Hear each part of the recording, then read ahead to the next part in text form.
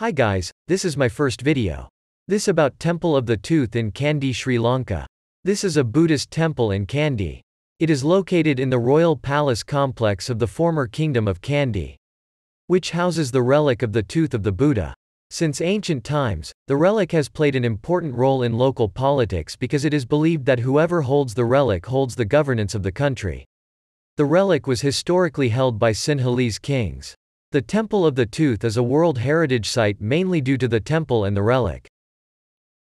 The Kandy Asala Perahera, also known as the Festival of the Tooth, is a festival held in July and August in Kandy, Sri Lanka.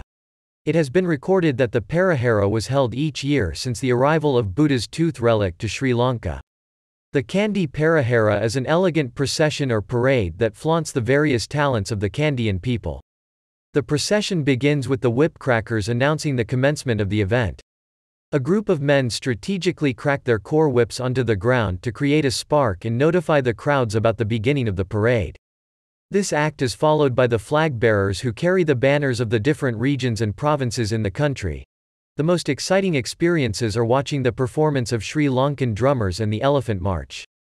Thanks for watching. Please like and subscribe.